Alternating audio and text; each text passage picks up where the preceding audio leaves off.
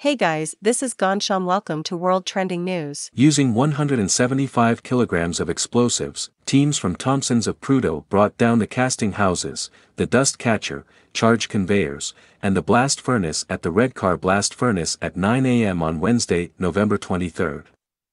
Cleanup operations at the site will now continue into next year. The 4 stoves which heated the blast furnace will be brought down in a separate demolition in the coming month. The blast furnace was shut down for the final time in 2015 with the loss of more than 2,000 jobs.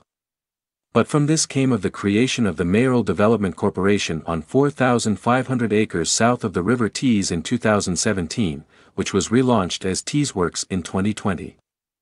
The blast furnace was commissioned in 1979 and could produce 10,000 tons. This is Gansham. Welcome to the World Trending News. If you want to more update regarding around the World Trending News, then subscribe our channel and press the bell icon and share with your friend and family. Thank you very much for watching our video. Thank you.